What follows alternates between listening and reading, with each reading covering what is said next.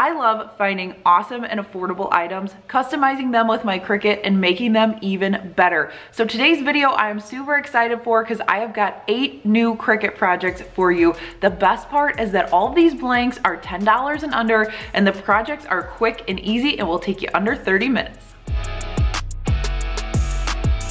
This is Whiskey and Whit. My name is Whitney, and on this channel I love to share DIYs and budget home decor. So whether you are brand new to Cricut or you've been doing it for years, hit subscribe down below so we can be craft buddies. If you're new to Cricut, it is a smart cutting machine that allows you to create personalized projects with hundreds of materials. With your machine comes Cricut's free Design Space software, and that's where you can create your project, browse from hundreds of images and fonts, and then send it to your machine to cut. I get a lot of questions about this, so Cricut Design Space itself is free. The software is free to download and use, but if you want additional images and fonts and things like that, you can upgrade it for Cricut Access for a monthly fee. I will link more information about that down below if you want to check it out if you want more cut files and access to more things. And let's get right into it with our first blank from Target. Now in Target, near their sporting goods section, they usually always have an end cap of these Zach brand cups, and I absolutely love them. They have a ton of different kinds, different colors, but I decided to go with this 40-ounce light purple and add a decal to it. Now on the left-hand side, I'm going to go into phrases, but you could either do phrases or images for this. I'm clicking crafting, and I'm going to search for a file that I like. I really love this one that says I'd rather be crafting, so I'm going to select it and add it to my canvas. Then up here at the top, I'm going to size it to 3 inches wide because that's the size of my cup. I just measured it with a little tape measure. Select your material, and I'm going to select Smart Vinyl Permanent because that's what I'm using, and we're going to get ready to cut. Now for the smart materials, I like to use the roll holder just to keep everything in place, but this is optional, you don't need it. But if you do have a roll holder and need help using it, you're just going to take your roll of smart vinyl, put it in the opening here, slide it through the lip, and then make sure you get it under these 2 little slide through holders on either side, and that's going to keep it all centered for you. It's going to make sure you have enough materials, and then it's going to blink to tell you it's going to start cutting. Once it's done, you can slide your little slide cut across, and then you have a perfectly cut piece of your smart materials. Now I'm going to trim this down and get ready to weed. And what I love about the smart materials is that you get a really clean cut here. It is very easy to weed, and I really love that about the smart materials. Once I removed all of the pieces of vinyl that I don't want, which is also called weeding, you'll hear me talk about that throughout the video, then I'm going to trim down some transfer tape, and I'm going to apply it to my decal. I'm taking a Cricut scraper to scrape it down just to make sure that your vinyl is going to stick to the transfer tape and not your backer sheet. And then we're going to apply it right to the center of our cup. Now if you buy a different cup, just go ahead and measure it to see what size your decal needs to be. But the process is going to be the same, and you could easily do this with a Cricut Joy as well. Then once it's all pushed down, we're going to peel it back at an angle to remove the transfer tape, and you're left with this beautiful decal. Now here I accidentally left the eye on the backer sheet, so I ended up peeling it off and applying it by hand. I wanted to share this because you need not worry if you miss a letter like that. You can easily apply it by hand, but I absolutely love these cups. They keep my drinks super cold, and it's great to have on the table as I have some long crafting sessions. Also, while I was in Target, I grabbed some of these really fun, small, universal thread wallets. I thought these would be great to customize with heat transfer vinyl. And the process is going to be very similar, except for we're going to need some heat to make it stick. So we're going to start by measuring both of our wallets where we're going to put the decal. So on this darker one, I measured across the back, and on the more cognac colored one, I measured the side. Once I had my measurements, I went into Design Space and I added some text. I did WC for my initials, as well as just a W for Whitney. And then I got to have fun looking through all of the fonts to select ones that I wanted. Once I click Make It, I'm actually going to select multiple ways. I'm using one smart color and then another one that's just regular heat transfer vinyl. So for that one, I'm just going to go to this drop down and select that I'm going to cut it on the mat. And then you also want to make sure that this little toggle down here, mirror, is selected because we're going to cut it backwards.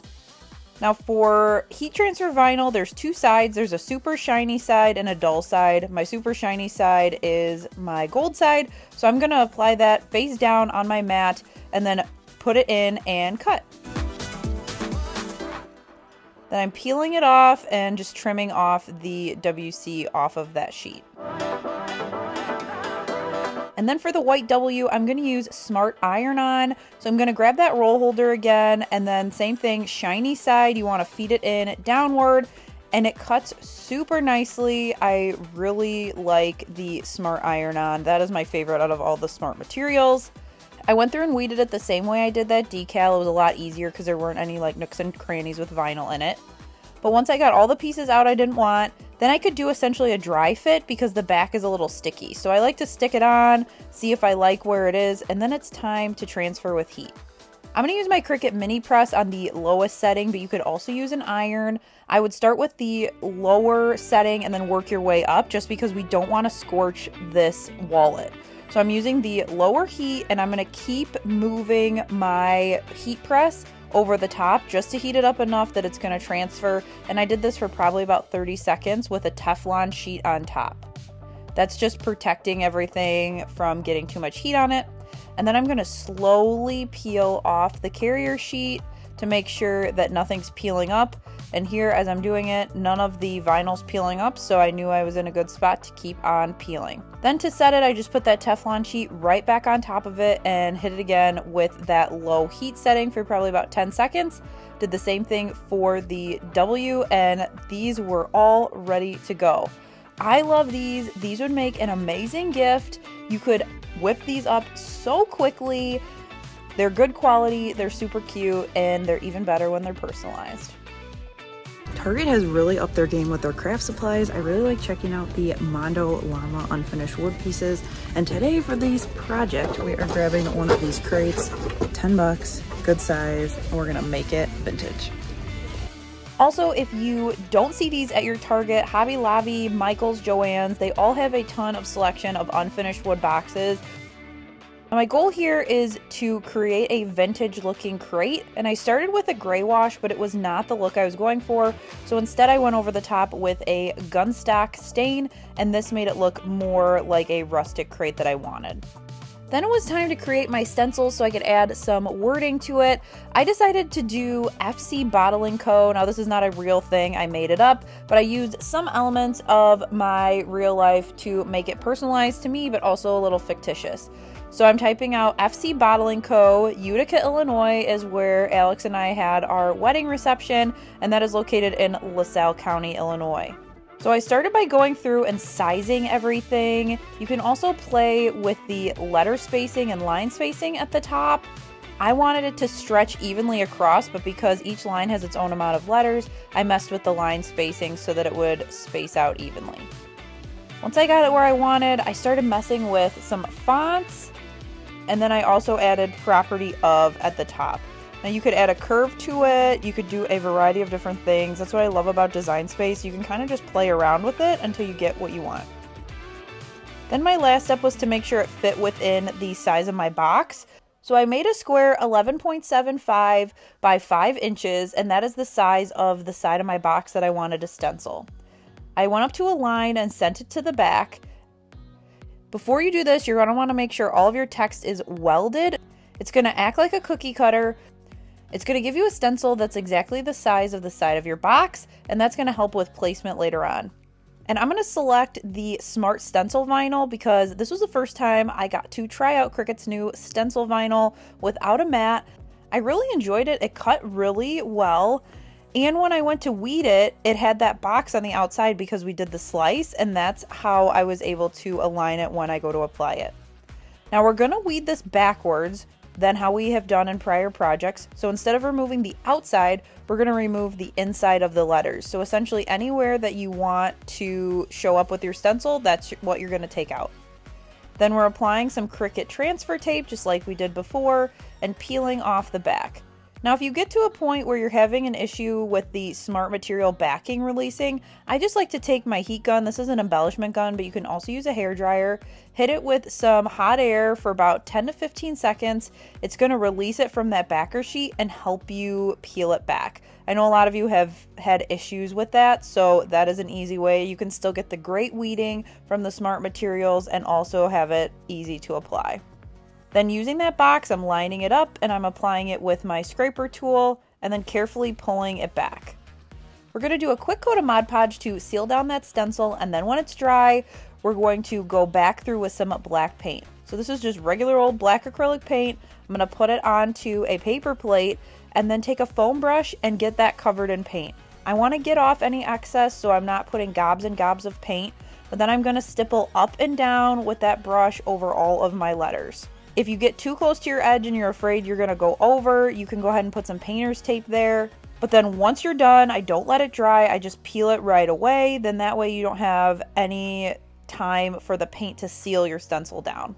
Then using my little scraper tool, I'm removing all of the innards of like A's and O's and B's to get those pieces out. Then we're going to distress it to give it that vintage look. I'm just using a regular sanding block here just to get it to look like it's worn and rustic. And then we're going to seal it with some water-based polyacrylic. I like this because it dries clear and matte, but it is going to protect your piece. Especially because I already started scratching the protective surface of the paint. I just wanted to make sure it was good to go. Now, how easy was that? A lot of people get worried about stencils, but they are really simple once you do your first one. Then you will want to stencil literally everything. I could see this being amazing for a housewarming gift or a wedding gift, even some wedding decor, especially if you're having your reception at a brewery or a winery. Tons of different options, and this guy was only 10 bucks to make, and you can find these anywhere to customize it to your liking. When you're in Hobby Lobby, one of my favorite tips is to not only check their areas where they have things like glassware and frames, etc., but also check the seasonal section. All of these are considered spring items, but they have some really cute ones, like this jar that is $10 originally, but I'm gonna get 50% off and it's only gonna go down from here. I thought these jars would make super great additions to my new craft room, so we're gonna customize them with some crafty graphics.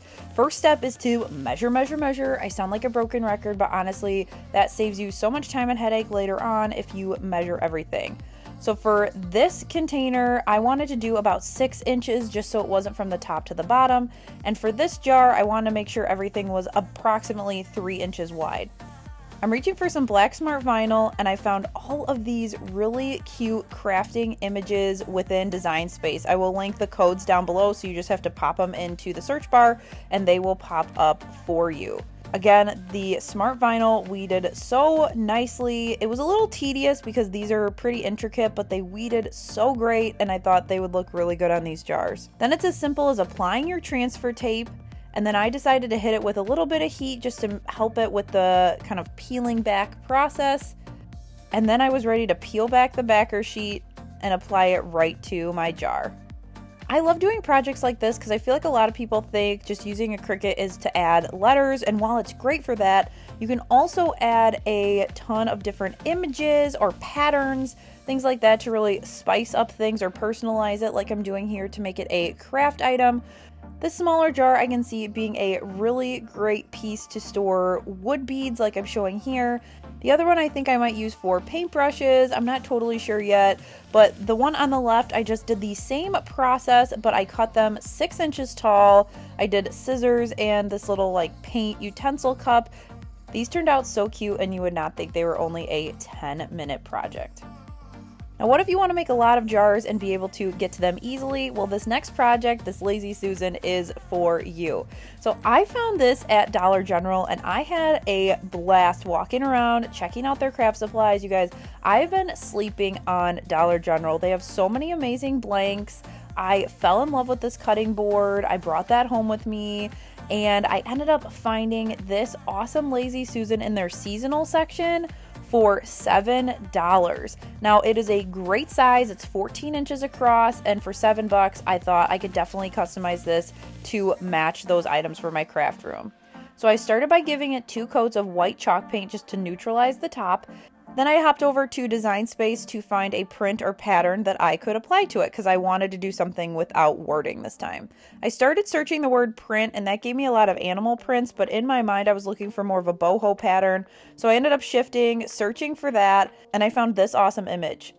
Now you might be thinking, Whitney, that is a round Lazy Susan and you are trying to put a rectangle thing on it. Well, let me show you how to fix that. get yourself a shape. So you're going to add a circle from the left, stretch it out so it covers that piece, and then you're going to select both of them and use the slice trick that we used for the stencil over on that vintage crate. What it's going to do is it's going to give you multiple pieces over here on the side, and all you're interested in is the one that is the stencil. If you're not sure which one, go ahead and pull them apart and figure out which one you want to keep, and that happened to be this one. Then after that, you can size it to whatever size you want, and unfortunately I cannot cut a 14-inch circle, but I thought it would be nice to have a border around the outside. I ended up doing 11 inches across for my circle. Then I cut it the same way I cut that stencil for that box earlier. And a trick here is if you're doing something this large as you're weeding and you've got extra pieces, go ahead and cut that excess off as you go. That just helps you so you don't have to work with one large piece. Then I'm applying my transfer tape, peeling it back, adding any heat if I need it, and then we're going to apply it to the center of our dried Lazy Susan. Once that transfer tape is all peeled back, then we're going to go through with some black paint and do that same stippling that we did earlier on the box. I do a very similar stencil technique, and if you're worried about it bleeding, you can go ahead and add some Mod Podge or the same white paint that you used on the base to seal it, but I wanted to try it without anything, just the stencil vinyl, to see how it would work, because this was the first go with me using this Smart Stencil vinyl. And spoiler alert, it worked pretty well. So once I got everything covered, including the sides, I let it dry about 75% of the way there, and then I used my weeding tool to peel back all of the little pieces of stencil vinyl. Now, as you can see here, it worked pretty well. This is with no sealant. Now, obviously, you can use it as an extra step to be extra safe and careful. After it dried, I just distressed it with a sanding block. This is optional. I just like the scratched surface look. And if you do that, make sure to wipe it up with a paper towel before you seal it, because you're going to have all those little black pieces that you just sanded off. Then I gave it a real quick coat of polyacrylic triple thick sealer, and this thing is ready to go. It's not going to get chipped or scratched, and it's going to be so awesome for organization in my new craft room. You could put your last name on here, you could monogram it. This would be a really affordable gift for someone if they're getting married, housewarming, tons of different options. This would also be great to give a teacher if you could put an apple and their name on it. Another Dollar General find that I absolutely loved came in their home section. And again, this is another section that I need to check out more often because they have such great finds there. But I ended up looking in their blankets, and I was on a hunt for a light colored polyester blanket. I found this white one. It's 100% polyester, and I thought this will work with Cricut infusible ink. So I got it home and I bopped over to Design Space to find a design that had to do with getting cozy, staying cozy, watching a movie. I just searched cozy at first and I found this Let's Get Cozy, and I thought this would be perfect. I ended up sizing it to 10 inches wide. I left the aspect lock on so it just adjusted across, and then it's that simple to then cut out. Now, because I'm using infusible ink, I'm selecting cutting on a mat. I'm making sure that my mirror is turned on, and I also scooched it over just a little bit so it was centered on the sheet. Now I'm going to use this infusible ink sheet that I had left over from a friend's bachelorette party. It is leopard print, but you could use any color that they have. You want to make sure that you put the plastic side down. I used a brayer just to make sure everything is pressed down and I don't get it all over my hands. That's a Cricut tool that I will link down below. And if you're new to Cricut's infusible ink, it is very similar to sublimation printing. They just already did the sublimation printing for you, so now you can cut it into whatever size you want. We're going to flip it over, peel our mat away from the back, and then we're going to start weeding. So I'm peeling off the excess and kind of rolling it like a worm. And then I'm going to get to the side and just start peeling it off. It is kind of a cross between weeding paper and heat transfer vinyl because that backing is sticky, but it is like a paper carrier sheet that the infusible ink is on. Once it was weeded, it was time to grab my blanket and apply it. So I ended up doing it on the corner at an angle, but you can put it wherever you want on your blanket. I have a heat press pad down on my table, and then I'm taking my hand and making sure there's no wrinkles in the blanket. Then I'm putting my infusible ink down, so the leopard side is going to go face down, and then I'm using just some heat resistant tape to make sure that it stays in place. Now the infusible ink comes with butcher paper. I like to use a Teflon sheet, but you could use either. You just want to protect your press. And you need something that will go up to at least 385 degrees. I'm using my Cricut Easy Press. When you're done, let it cool, and then you're able to peel that entire carrier sheet off and reveal your awesome saying. Now remember, this is only for things that are 100% polyester, so you want to make sure you check the tag. It's not going to work on any old blanket because it's a special reaction between the polyester. You could get some red infusible ink and put, this is my Christmas movie watching blanket, or get some colors that match your kid's school, and this will be great for football season for a customized blanket. $10, super quick and easy, and oh so fuzzy and cute. I have been seeing so many wood round door hangers lately, and so I wanted to make some of my own. I got a 3-pack of 14-inch wide ones at Hobby Lobby. They were $12.99, but I got them at 40% off. I started by staining all 3 of them with dark walnut stain by Minwax, and then I started to add some paint. So for this first one, I put painter's tape right across the center, and I painted the bottom half with some white chalk paint and let it dry. Then I decided to add some text to my sign, so I typed out Cubs in the font Lemon Milk, and this script one is called Serenity. Now the goal here is to make the script font fit and look like it's intertwined with the block font. That is one of my favorite things to do, so you want one that looks like handwriting and one that looks like just like a print. So I like that the H goes over the U and the G goes down by the B. I selected both of them and made sure the entire thing was 11 inches wide, and then I cut it out on some scrap vinyl that I had from some prior projects. Weeded them out just like decals, both the blue and the red, and applied them with the Cricut transfer tape. Now, I'm sure some of you are thinking, Whitney, where is your paper transfer tape that you use all the time? And I actually had some leftover transfer tape that I had used a couple times before. And so that is another alternative if you've got a low tack or one that you've used multiple times. That is my favorite to use on wood. I will also link my favorite paper transfer tape down below so you can check that out as well. And then to make sure it was okay outside and on your door with sun on it, I used some polyacrylic just to seal it right over the vinyl, right over the top, and that is going to have it stick down permanently. I just grabbed this red and blue ribbon that I had from Michael's. I actually purchased this to make a wreath for Alex's grandpa in the Cubs theme, so the colors go really well. I just made these little loops, too large, too small, pinched the center and kind of put them together like a bow would look, and then to fasten them together I just wrapped some jute twine around the center and tied it off. After gluing my bow onto the front, it was time to create a hanger for the back so I could put it on a hook over my door. So I took some thicker jute twine. This is from the Crafter Square section at Dollar Tree. I doubled it up, tied the ends, and then added 2 little chunks of hot glue on the back, put my jute twine into it, and then put some glue over the top, essentially entombing that jute twine so that it will stay as a hanger.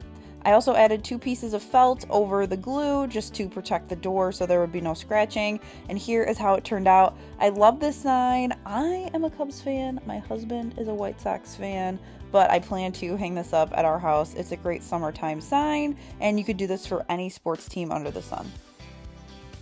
Another trend in these signs I've been seeing is leopard print, so I wanted to show you how to do that. I found this Hi There file by searching Hi There in the images on Cricut Design Space, but I didn't want the rose or the laurel at the bottom. So I clicked contour in the bottom right, and I'm just selecting to remove the stuff I don't want, so then I just have Hi There. I changed it to be 11 inches wide and also to white so I knew what mat it should be on when I cut it. Then to get my leopard print, I went into Design Space and searched leopard print. And I want to share this because this is new. Cricut has community designers so folks can make profiles and share their designs with you. So if you're part of Cricut Access, you can go to a profile, see somebody's designs, and that is how I was able to get this leopard print. I just doubled up 2 of them. I selected both of them and clicked weld down in the right hand corner so it's one piece, and then I sliced it over a half circle shape that is 14 inches wide to match the width of my sign. So once I sliced it, I had 4 pieces, so I got rid of everything but the leopard half circle that I wanted, and then I just kind of mocked up my look for vinyl placement, the Hi There over the edge of the leopard print. Now because it's 14 inches wide, I did the smart vinyl here, but you could cut this on a 12 by 24 mat to get the larger size for the half circle. Once it was weeded, I took some transfer tape, lined it up, and applied it to the bottom of my sign. I used a little bit of heat to help all of the pieces release, and it was really easy to line up because the curve matched up with the edge of the wood. Once that was stuck down, I repeated the same steps with the high there. Again, this is 11 inches wide, and I just overlapped it in the center over the leopard print. I ended up sealing this one too with the same polyacrylic just to make sure nothing popped off, and it will protect it from the elements, especially here in Illinois where it gets crazy hot and crazy cold. And then I created just a little greenery piece for the top by tying some sprigs from a Hobby Lobby piece together. And then I added this ribbon that I got from Old Time Pottery. You can use whatever ribbon that you want. Glued it down and then added a hanger, and this one was done. I think this one is going to be in my craft room or on the craft room door because it just is my leopard vibe. I think it's so cute and I love it. So what if you don't want to commit to one season for the sign? No problem. Here's what you do. I'm going to start by creating a gray piece in the center with just some chalk paint, and then I cut out the word welcome. This you could either type out or you can find welcome images in Design Space. I'm using the stencil vinyl, and I cut this to about 13.5 inches wide so it would stretch across the 14-inch circle. And I'm going over the top with that stippling motion with the same gray that I painted onto the sign. Then that way it is sealing down my stencil, and then I went through with some white paint for 2 coats to put welcome on to the piece. Once that was about halfway dry, I peeled off my stencil as well as any innard pieces. And then I fixed any little issues that I may have had from applying the paint. Then I'm taking that same polyurethane, triple thick, make sure it's water-based, and sealing it down. And then I'm going to make this interchangeable. So I just grabbed some Dollar Tree Velcro, and I'm taking one type of the Velcro, using some hot glue and gluing it to my sign. And then I made a ton of different kinds of bows that were all the same size, but all lightweight with different florals and ribbons so that I could apply it to the sign. So I'm gluing the other part of the Velcro to my bow / greenery mixtures, and it's super easy. So here's your regular sign. You've got the one piece of Velcro here, and then you can Velcro on and fluff and adjust any of your bows that you have. You can make them as you go and adjust your sign. So you could do any type of season, and then you don't have to worry about storing the big sign. You can just store your bows. There are different sizes, different shapes. You can do a variety of different things, and I love how versatile this is. So grab some Velcro and make an interchangeable sign. You will love it. In my last Cricut video, I did a pet project and you guys loved it. So for this pet project, we are grabbing some of these 16 by 20 canvases. You get a pack of 5 for $13 at Hobby Lobby, but you can get these anywhere in any size. And I'm going to start by popping off the canvas from the frame. Make sure not to rip it, so you can use a box cutter, a flat edge screwdriver, whatever works. Get your canvas off, put it to the side, and give your frame a good sanding. Then we're going to take some dark walnut stain and stain the outside of our frame and put that to the side to dry. So I'm going to start in Design Space, and I'm going to create a square. To do that, I unlock the aspect ratio up. And then I'm going to type in my measurements, which for this one is 13 by 17. You're just going to want to make sure you measure the inside of your frame, whatever size you're using. I'm going to relock the aspect, and then I'm going to go find a image that looks like Sebastian. So I searched Labrador. Once I went through everything, I found this really cute one, and I added it to my canvas. Now I switched the color of my rectangle to white just so it wouldn't distract me, and I used that to help me size my image of Sebastian. I got it where I wanted it, and then I added some text so I could add his name to it. I typed it out and then picked a font that I liked and got ready to cut. Once his name was where I wanted it, then I just selected both his name and the lab cutout and clicked attach so it would all cut as one piece. Now when I was looking for that picture of Sebastian, I saw this really adorable Christmas dog, so I wanted to do that too. I cut all of them out in the variety of colors. The main Sebastian one was just all black, but then I also did the Christmas one, which called for green, white, and red vinyl as well. I'm doing the heat transfer vinyl or iron-on, so you're going to do shiny side down and cut it mirrored, and then go ahead and give it a good weeding to get out all the pieces that you don't want. I repeated that same process for my Christmas dog with all the different colors, and then it was time to press it, so I did 325 degrees for 25 seconds. And the Everyday Sebastian one is super easy because I just have to press this down. So I'm taking my cutout, making sure it's centered, and I'm putting my frame down to make sure that everything is where I want it. Then I'm going to press the top and bottom with my Teflon sheet, do as many presses as it takes to get everything pressed down. And then when it cools, just peel off that plastic carrier sheet and you're done. Then for my Christmas dog, I pressed the black outline down for the 25 seconds, and then I did about 10 to 15 seconds for all of the colors. Same thing, put your Teflon sheet down, line up your colors where they need to go, and then peel it off once it cools. So I did the red bulbs, green bulbs, and white bulbs, as well as the red hat, and I'm pressing those for max 15 seconds because you don't want to fry the vinyl that is underneath it that's already applied. This layering was super easy because of the outline, and then it was time to hook on my frame. So I just added some glue to one corner and applied it with everything facing up like this so I knew it was centered, and then I flipped it over and added glue so that everything was pulled taut and hooked to the frame. Now I usually like to staple these in so you can pull them taut, but my staple gun is currently in storage, so I just used hot glue and then I trimmed off any excess, and that guy was done. Now let's say you want to hang this on the wall. I would suggest these sawtooth hangers. I got this big pack from Home Depot. It's relatively inexpensive and it comes with nails. So I just like to measure the top width on the back, and this happened to be 16 inches. So I went 8 inches across. I ended up shaking the whole table, but you hammer it in on either side and you are ready to hang your item. I use those sawtooth hangers on a lot of my signs and it works out super well. So I will link that down below at Home Depot. I would recommend those. That's gonna do it for this round of Cricut projects. As always, let me know down in the comments your favorite project, and also be sure to head down to the description if you wanna recreate anything, because I have got all the links and supply lists and all the things you'll need will all be down there. A huge thank you to Cricut for sponsoring today's video and supporting Whiskey and Wit, and be sure to hit subscribe if you're new so you don't miss a future Cricut project. Thanks so much for watching, and I'll see you in the next one. Bye!